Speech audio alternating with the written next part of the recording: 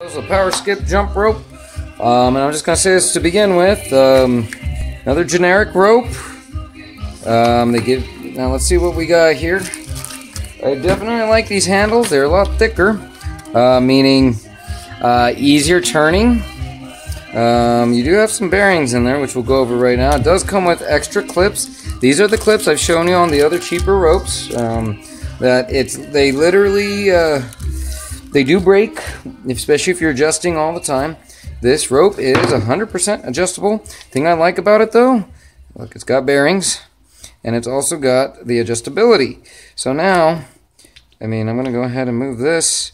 Same thing as the other ropes. This pops out, and you go ahead and slide up however you like. Don't just do yourself a favor, because I know a lot of people do this, and I did this myself. Don't just leave this in the handle. You're obstructing that bearing. This bearing needs to be greased, because it's not turning very well.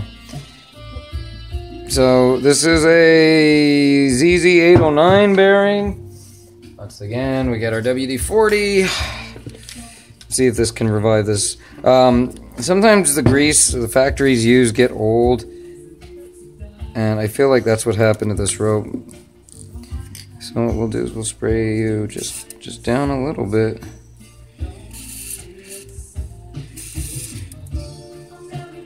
Once again, you don't need much. It's just hard to control how much actually comes out of the white lithium here.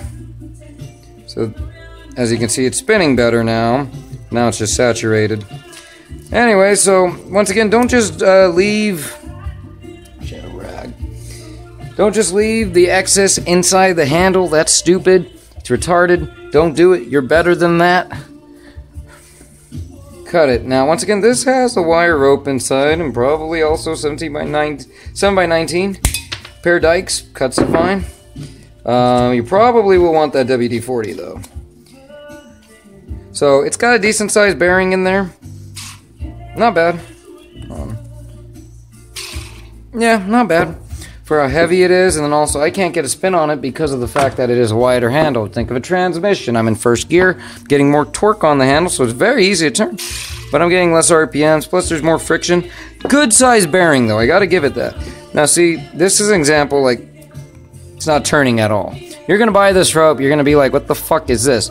Look, I'm gonna tell you right now, it's not a bad rope. This isn't the first one of these I bought. This was probably my second or third rope I just bought. This is a brand new one, but your bearing, the bearing's fucked.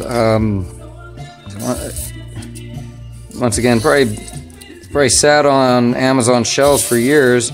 And yes, I bought the original from Amazon, and that's why. So once again, white lithium, it will revive the bearing. No worries. Turn. Ah, damn. See the difference? So, and once you start spinning, it'll get better. So, once again, not bad on the rope.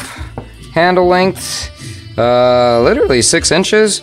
And then as far as weight goes on the handle, and keep in mind, it will be off because you do got the rope hanging off of it. It's about 41 grams, so a little on the heavier side. It's got a nice cushiony grip. It will take in sweat very well.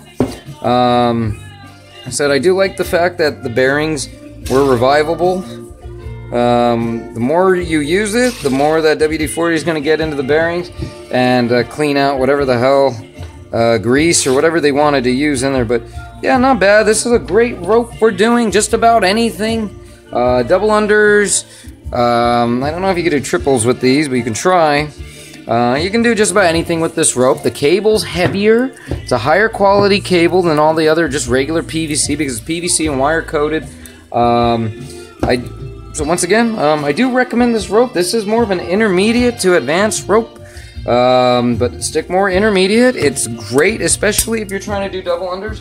It will hurt you if it hits you, just as a heads up. So that's my review of the Power Skip jump rope. And once again, this is a made in China rope. You can find a generic knockoff on AliExpress. So I hope you found this information useful. If you did, give me a thumbs up. If you didn't, don't give me a thumbs down. I'm sorry to waste your time.